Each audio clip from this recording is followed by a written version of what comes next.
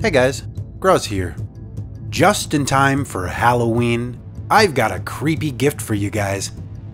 A brand new app for retro Macintosh computers, released and ready to download right now. This is MacGhost.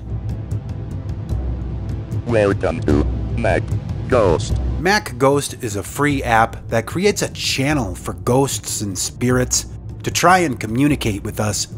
It works by using a lot of random numbers, which, if you believe in ghosts, might be able to be influenced by them.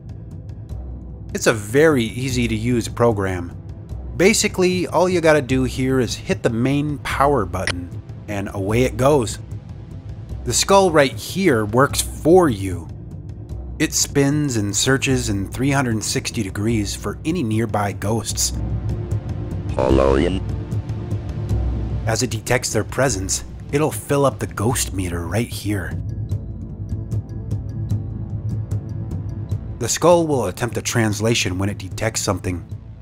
With the higher the meter, the more accurate and often the guess. Undead. Tall. Monster. MacGhost runs best using the Macintosh Plus emulator, Mini vMac. I recommend clicking the Mini vMac mode button and setting the emulator for all-out speed.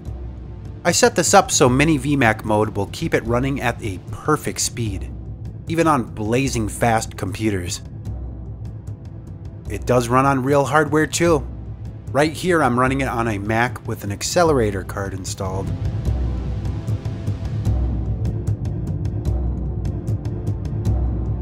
It's a little bit slower than this on a stock Mac Plus or SE, but it will run on any compact Mac with at least 1 MB of RAM, running System 6 or 7.0. This app uses Macintosh for speech, which is included with the download. There you go. Just throw it in your system folder. Monster.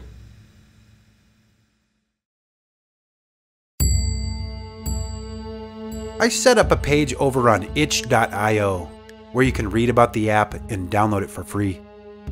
If you enjoy the app and want to leave a tip for the channel, here you can. But don't feel bad or anything if you just want to download it. It's free and I want you to try it out.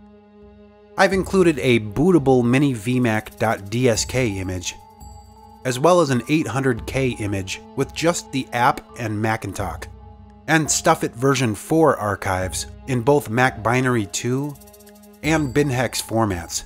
Stuffit version 4 can handle either of these, so whatever works best for you.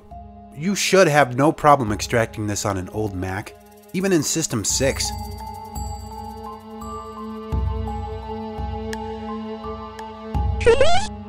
If you want to stay updated on my projects, make sure to follow me over on itch.io. I might start using this site to track and update you guys on some game projects, but I'll let you know. Also, if you haven't yet, make sure to subscribe to this channel on YouTube. Thanks so much, guys. I hope you're able to talk to some ghosts, and I also hope you guys have a happy Halloween. I'll see you guys in my next video here on Insanely Groz. Goodbye.